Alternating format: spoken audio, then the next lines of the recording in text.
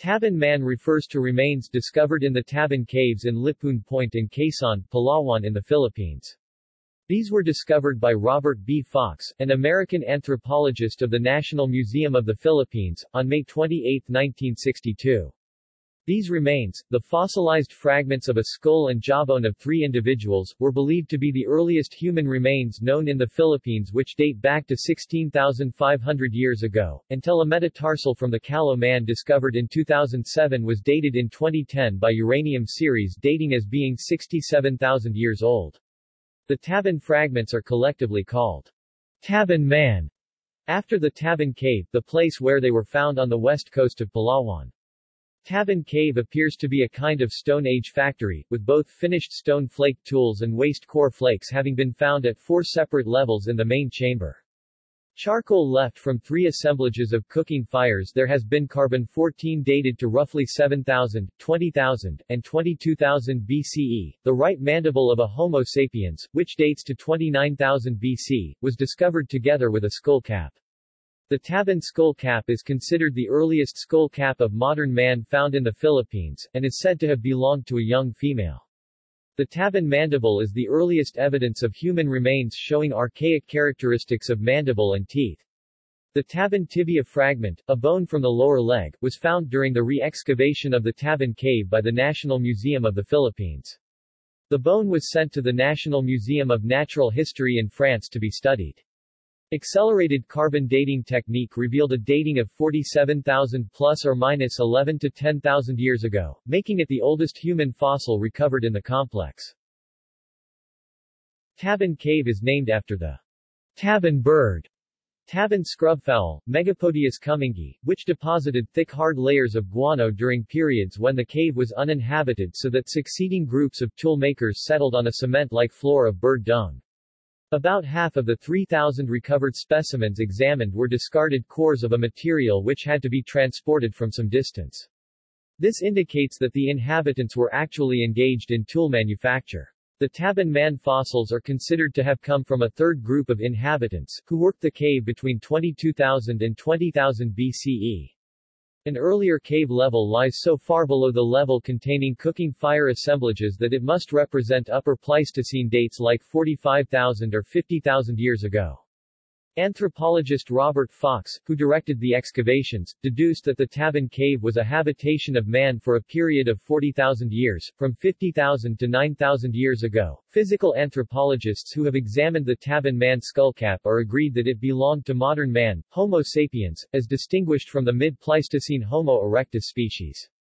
This indicates that Tabon Man was pre-Mongoloid, Mongoloid being the term anthropologists apply to the racial stock which entered Southeast Asia during the Holocene and absorbed earlier peoples to produce the modern Malay, Indonesian, Filipino, and Pacific peoples. 2 experts have given the opinion that the mandible is Australian in physical type, and that the skullcap measurements are the closest to Ainu people or Tasmanians. Nothing can be concluded about Tabon Man's physical appearance from the recovered skull fragments except that he was not a Negrito. Location.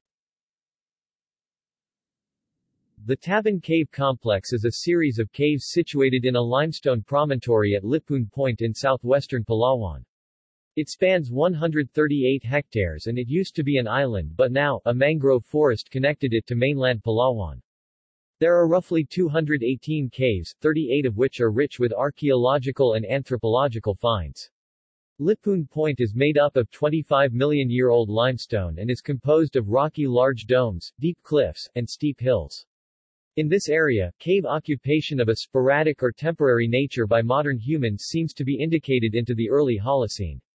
In the earlier Holocene, several sites show more intensive or frequent occupation. Local people appear to have been strongly focused on land-based, riverine, and estuarine resources, and in many cases the sea is known to have been many kilometers away from the cave sites. The Presidential Proclamation No. 996, which was established on April 11, 1972, protected the Tabon Caves complex and Lipun Point from deforestation and destruction. It was declared as a site museum reservation and is preserved for the present and future generations. The word Lipun literally means to turn, and this reservation houses indigenous plant and animal species. Paleo-environment.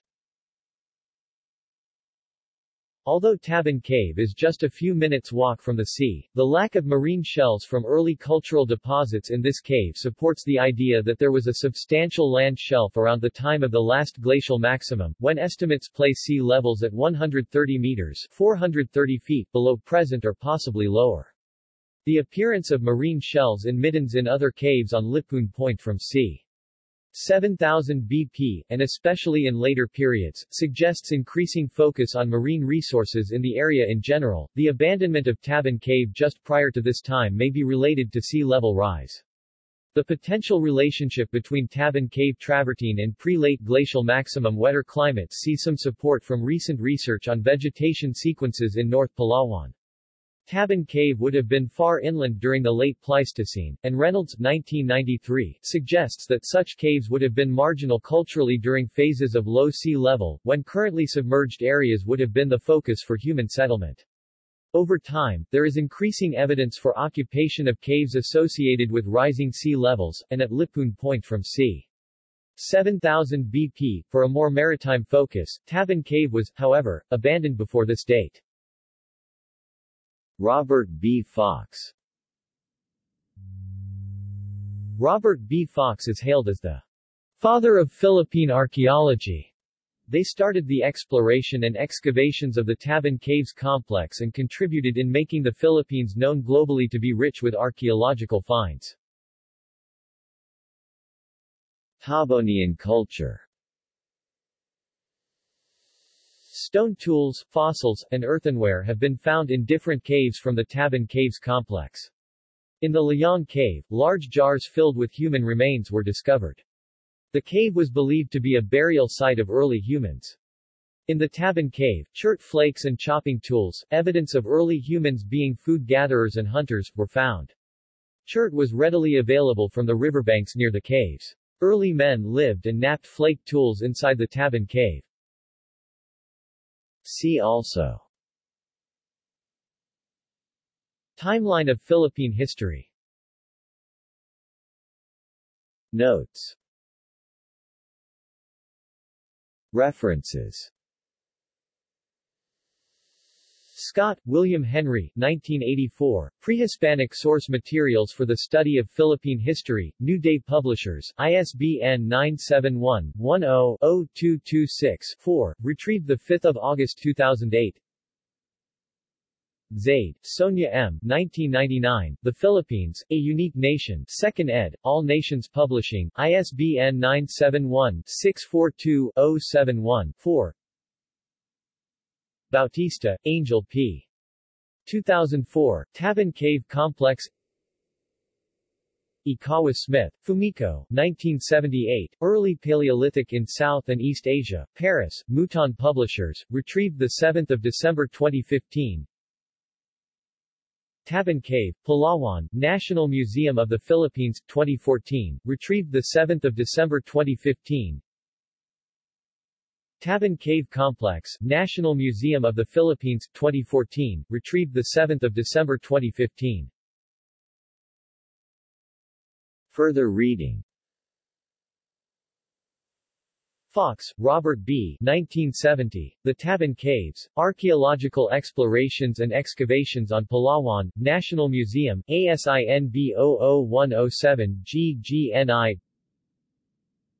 Jocano, F. Landa, 1975, Philippine Prehistory, An Anthropological Overview of the Beginnings of Filipino Society and Culture, Philippine Center for Advanced Studies, University of the Philippines System.